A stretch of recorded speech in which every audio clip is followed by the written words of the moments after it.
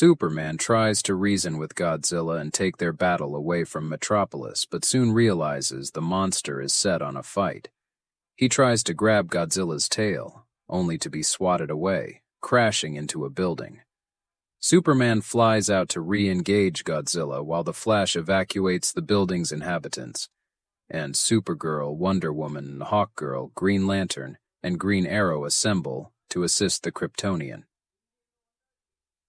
When Lantern asks if they should figure out where the Legion of Doom went instead, Wonder Woman reminds him that the situation at hand is urgent. Cyborg then reports that 3 other Titans have appeared in major cities: Scylla in Central City, Camazotz in Gotham City, and Behemoth in Themyscira. Realizing they need to divide and conquer, the Justice League calls upon all available heroes. Hawkgirl heads to Superman's location. Supergirl, the Flash, and Green Lantern fly to Central City. Wonder Woman, Wonder Girl, and Green Arrow head to Themyscira. And Batman, Robin, Nightwing, the Red Hood, Batgirl, Batwoman, Black Canary, and Cyborg intercept Camazotz in Gotham.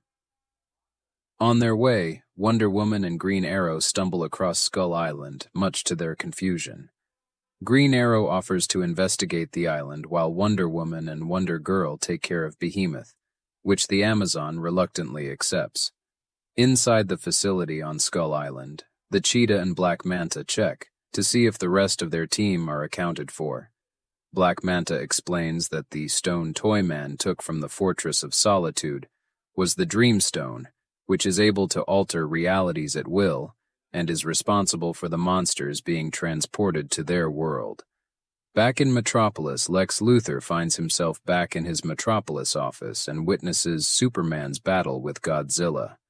After his personal assistant, Mercy Graves, explains the situation, he prepares to head to his bunker and demands a full download on what's going on.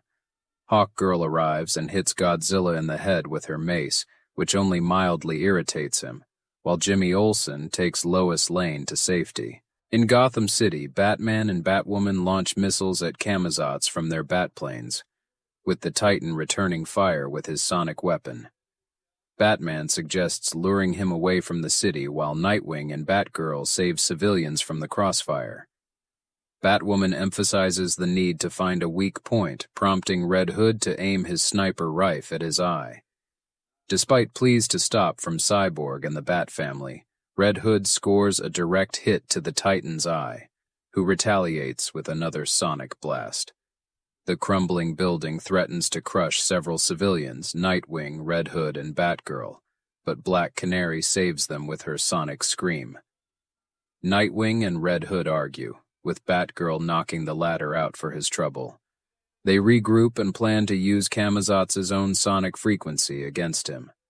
Batman distracts the Titan as Cyborg and Batwoman build a sonic amplifier for Black Canary and install it on Batwoman's Batplane.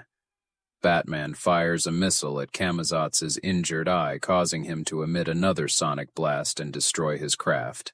As Batman ejects and safely parachutes to the ground, Cyborg pushes Batwoman's ship towards Camazotz's as Black Canary screams into the amplifier, incapacitating the Bat Titan and sending him crashing to the ground. Back in Metropolis, Superman and Hawkgirl continue harassing Godzilla to buy time for the city's evacuation. Hawkgirl is swatted away by Godzilla but is saved by Shazam.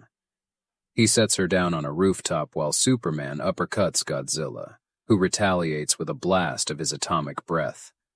Superman uses his heat vision and engages the Titan in a beam lock. Realizing they're at a standstill, Shazam tries to help by crying out "Shazam!" and striking Godzilla with a lightning bolt. This stuns Godzilla, but reverts Shazam back into his normal Billy Batson form. Superman catches Billy and chastises him for doing something so risky. However, Superman takes it back and urges Billy to transform back as Godzilla fires another blast at the two. Superman shields Billy and takes the brunt of the blast, saving the boy but falling headfirst to the pavement, fatally injured. Billy calls out to him fearfully as Godzilla roars in victory.